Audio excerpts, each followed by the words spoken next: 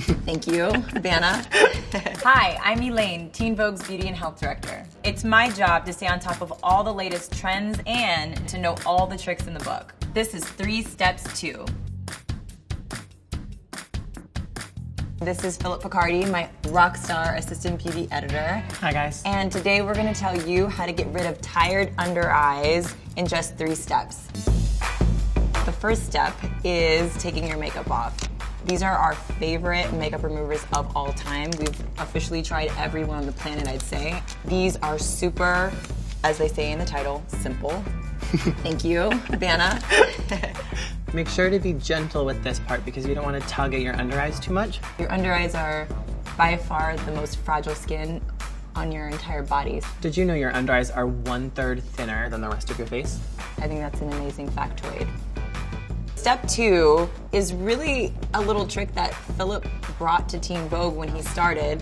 I have to admit, we have pulled a couple of late nights together at the office, and it always ends up in tired under eye bags the next day. Whether it's staying up late cramming for a test or you're staying out late partying, these Talica eye therapy patches are brilliant for reviving that skin under your eyes. So take us through step 2. Totally. So as soon as you get these from the drugstore, you can actually really just pop these in your fridge. They come with this nifty little container.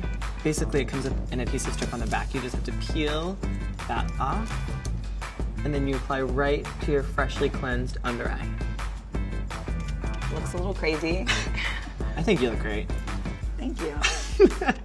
It's a nice product, but you could actually just use a cold compress. Just get a washcloth, soak it in cold water, and just lay down for a little while and put it over your eyes and just rest it over your eyes before bed. It really helps with the swelling the next day. Totally. You can also do the same thing with cucumbers, or you can put tea bags, especially green tea, so it has a lot of caffeine, and you can just put those right in some cool water and then put them on your eyes.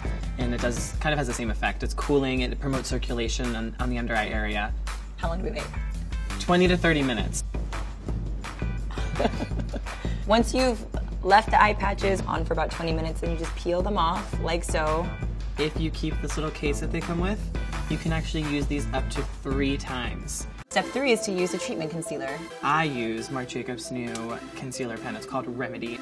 And I use Benefit's Fake Up.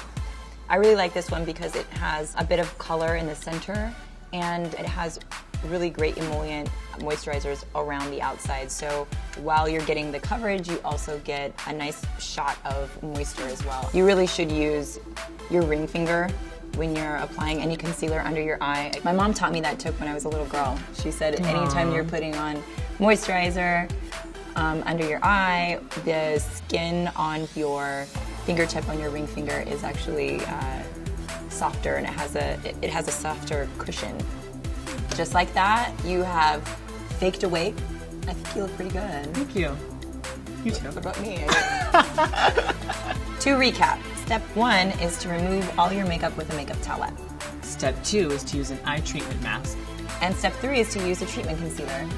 So now that we faked awake, we have to get back to work, but be sure to tell us what else you want to see us do in the comments below. And be sure to subscribe to Teen Vogue's channel.